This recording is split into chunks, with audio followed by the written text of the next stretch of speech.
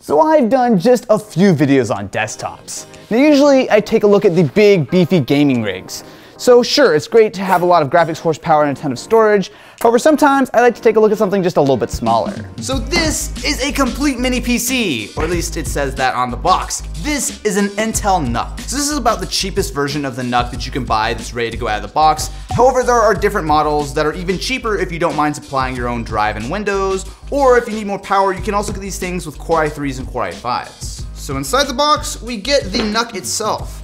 So these are really helpful little computers. So as you can see, it is actually really tiny. I mean, it really does fit in the palm of your hand. So the idea here is that this is really meant for more basic tasks such as Excel or web browsing, but I'm curious what we can actually do with it. It also comes with a VESA mount, so because this is so small, in theory, you could just pop this right onto the back of a monitor. We also have a pretty small power adapter. So alongside that, we have all the different international adapters depending on what country you're from, and that's pretty much it for the actual unboxing.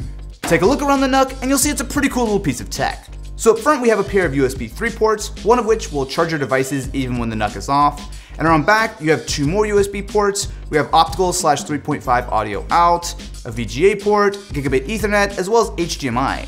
And what's cool about this is that's actually HDMI 2.0, which means that this tiny little PC can do 4K 60Hz output. So what's nice about the NUC is that it really is just so portable. So inside my bag here, I have everything I need for a full desktop setup.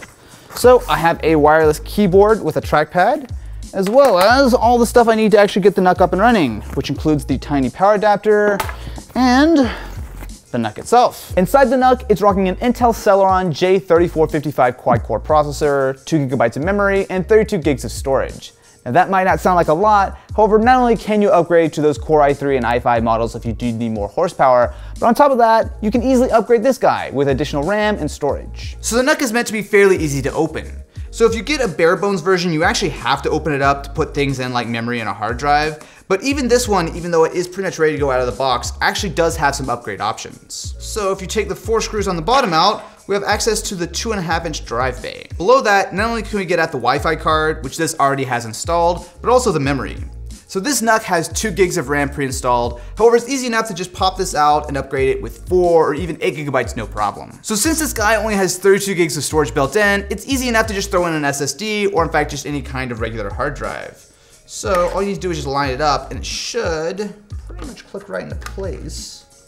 As simple as that, we have upgraded our NUC with a full SSD, and now all we have to do is just screw the top panel back on and we're up and running. So while the NUC might not be the most powerful PC in the world, it actually can handle some light gaming such as Minecraft. So we're averaging around 40 to 50 frames per second here.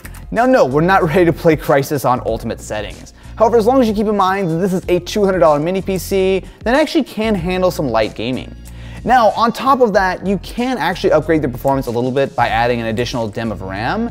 It might not make a huge difference, but by running this thing in dual channel, you should get a little bit more performance out of it. Something else you can do with the NUC is game stream. So it has dual band AC Wi-Fi, which means that even if you don't have it connected via Ethernet, it should be fairly easy to stream from other devices in your house, such as an Xbox One. Oh, 2 for 1, 2 for 1, oh yeah!